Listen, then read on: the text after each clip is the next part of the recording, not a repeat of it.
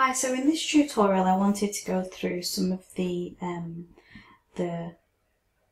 functions of an if function. So there are different types of criteria that you can put in. So we've been through a basic if function, which is the premise that if something is true, then a word will be displayed, and if it's false, a different word will be displayed. So that's the premise of an if function. So let me, for example, show you how that works here. Now I'm going to type this in manually. I have been through it, how you can do it via the formula tabs up here and inserting it there, but I'm just going to type it in manually. So I'm going to do equals if. Basically, I want to know if the top speed is these are a list of cars, sorry. If the top speed is more than, say, 150, I want it to display the word fast. So I'm going to refer to this speed here, which is cell reference B2. I'm going to type that in manually. If B2 is greater than or equal to 150, display the word, so type in a comma, display the word fast,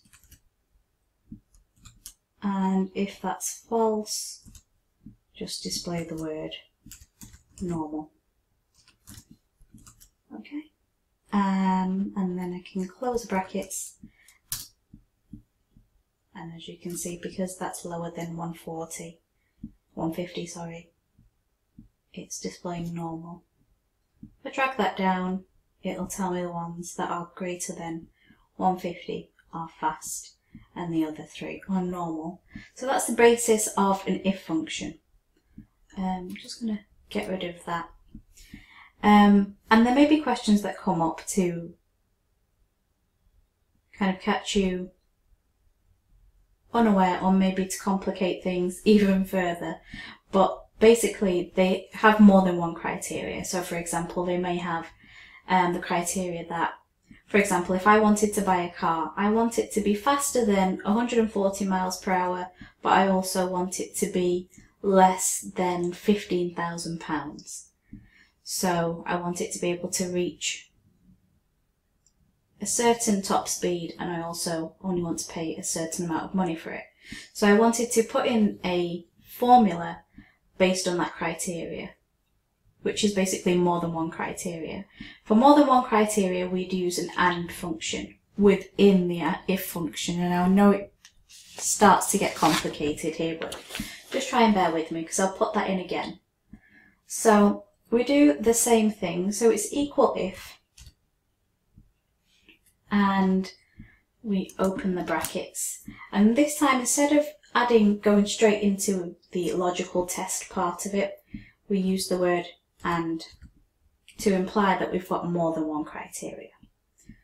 So we've put in and then we open brackets again, and then we can put in basically however many logical arguments we want, but that'd be 1, 2, 3. In this case it's 2, so I want top speed, which is B2,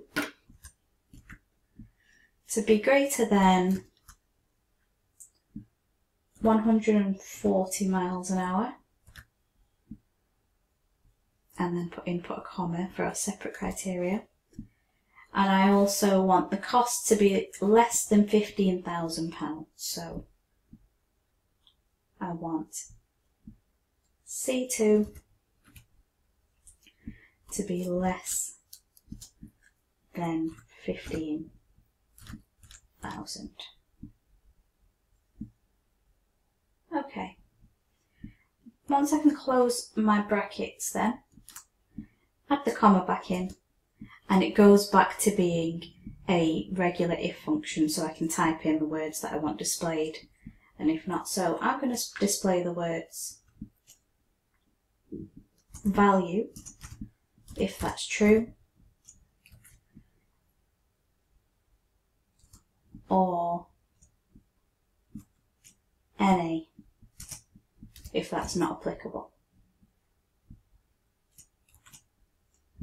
Okay, once you've finally done that, you can close the brackets. So before I press enter, let's just go through this. So you've got the beginning of an if function equals if, and you've opened the brackets, then you've got and. So what and has done is give us a little extra room, a little bit more criteria to add in, as you can see highlighted by the red. So it's given us if B2 is greater than 140 and if C2 is greater than 15,000. That's the criteria we're using. The second part stays exactly the same, so you would use, as you would in a regular if function, the value or not applicable. Press enter, and as you can see, that one's not applicable. If I drag these down,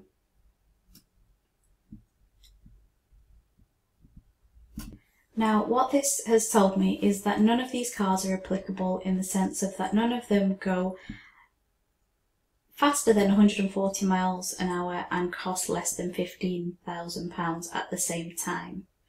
What I've done here is included basically B2, the top speed being 140. Well, greater than 140. I've not included 140 miles per hour. I can do that in the same way as the other tutorial I've mentioned, as if you add an equal button. And what that does now is include 140 into that criteria. So what it's basically saying is if B2 is greater than or equal to 140 and C2 is less than £15,000, if that's true, display value. If that's false, display NA.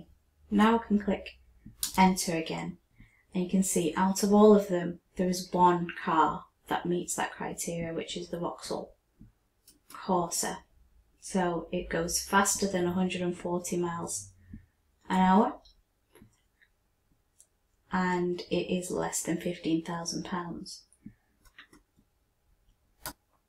There are other ways to use the if function as well. You can, instead of using the and function, for example, if you need both criteria to be true, then I would use the and function. If I needed only one criteria to be true, for example, if I only needed it to be less than £15,000 and I didn't need it to be over 140, I could replace and with the word or, and it's still an if function, but it becomes basically one of these criteria has to be true, but both don't have to be true at the same time. So if I press OK once I've done that and drag that down, it'll fill it in, and it'll tell me that each one of these then fills one criteria or the other. And that basically sums up how to do an if function using the and or functions within that.